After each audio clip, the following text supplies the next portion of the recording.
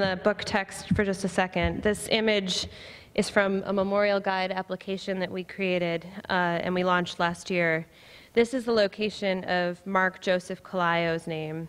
Mark lived in Tribeca with his wife and with his 2 children. He was a senior managing director at Cantor Fitzgerald, where he had recruited his brother Stephen to join him as a broker. He also helped his brother-in-law, Tom Petticini, find a job at Cantor. And you can see the names of the 3 men are inscribed together here in the bronze among the expanse of their fellow Cantor employees. Howard Lutnick, the chairman of Cantor Fitzgerald, said in an oral history with the memorial, "We had a rule at the firm that we should hire our friends, that life is too short. We wanted to work with people we liked. And that rule applied not only to me, where I hired my best friend and my brother, but it also applied to the guys who were the security guards, who worked with their brother and their brother-in-law. And we lost them all that day. Unthinkable." Around both memorial pools, the order of the names from where major geographic groupings are located to which company would follow the one before it was all driven by the personal adjacency requests from victims' families. The first responders section of the memorial, for example, is linked intimately to the beginning of the World Trade Center section on the South Memorial Pool through a request from a loved one. Donald James McIntyre, a Port Authority police officer for 15 years, had been on duty on February 26, 1993, the first bombing at the World Trade Center. He helped escort workers to safety, and on 9/11, he and his wife's cousin, John Anthony Sherry, were both there. John was a trader at Eurobrokers in the South Tower. When Donald called his wife that morning, the last thing she heard was that he was rushing to the 84th floor where John's offices were located. For their names to be next to one another, the 61 Eurobrokers names in the World Trade Center section immediately follow the first responders section, which ends with the 37 Port Authority police officers. Some of the most heart-rending stories of families experiencing multiple losses come from the 4 flights. On Flight 175 was a family of 3, Daniel Raymond Brandhorst and Ronald L. Gamboa, who were traveling with their son David, only 3 years old. Because their last names were different, the 3 are among the many examples of families whose names would have been separated under a conventional alphabetical arrangement. As the buildings rise around the memorial, the 2,983 names are there in quiet witness. Cut through bronze, they represent thousands of memories made permanent, absences filled with light in times of darkness. Those few examples that I just read, many more of which are in the book, stand for hundreds of deeply personal stories behind the memorial.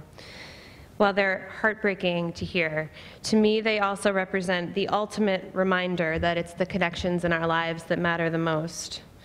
As staff of the memorial, we've had the privilege of coming to know so many families who lost loved ones in the attacks. They've graciously let us into their lives, allowing us to come to know in some way those who perished.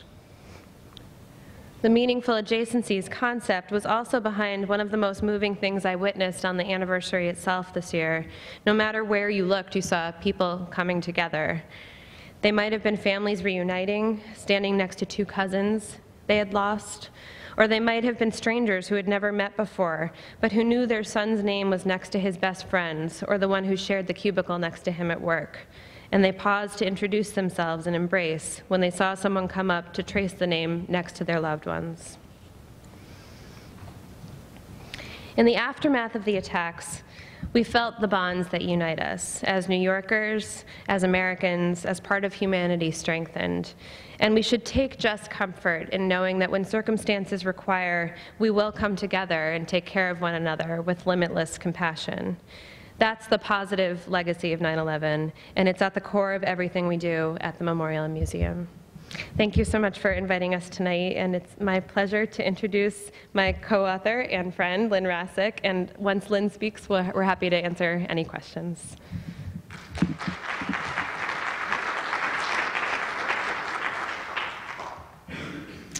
Thank you, Allison, and thank you, Ellen, for hosting us this evening. I've been honored and privileged to work on rebuilding the World Trade Center in one way or another for much of the past 10 years, first as Deputy Press Secretary to Mayor Giuliani, later working for Governor Pataki. And in 2005, I joined the Memorial Foundation just a couple months after it started operations. As you know, this past September, we successfully opened the first part of the new World Trade Center, our nation's tribute to the nearly 3,000 men, women, and children taken from us too soon. More than 10,000 people who lost loved ones 10 years ago attended the anniversary ceremony, and I wanted to share with you a few images from that day. Like every year since September 11, 2001, the names of the victims were read aloud in a solemn and moving ceremony. The act of reading the names has served as a memorial in of itself, filling a void because the families had no permanent memorial. This year, as the names were read by family members, remembering their brothers, sisters, fathers, mothers, sons, and daughters, people could physically touch their loved one's name inscribed in bronze and know that from that day forward, they will always have a place of remembrance. In writing the book, Allison and I hoped that we could provide a window into the journey that led to the creation of our nation's memorial, which is now visited by approximately 10,000 people each day. As you can imagine, the journey has been a complicated one. There was a public mandate to rebuild the World Trade Center right after the attacks and to rebuild it quickly. The project was emotionally and politically charged. How could it not be? This was the largest attack on American soil, and there were deep-seated emotions, opinions, and feelings about what should be built and how we should memorialize on 16 acres of space in one of the busiest cities in the world, and at the very site where thousands of lives were taken. Magnifying these complications were the engineering and construction challenges associated with building a half-dozen mega projects at the World Trade Center site. Within just a few city blocks, the World Trade Center master plan includes 5 major skyscrapers housing over 10 million square feet of office space, the 3rd largest transportation hub in New York City,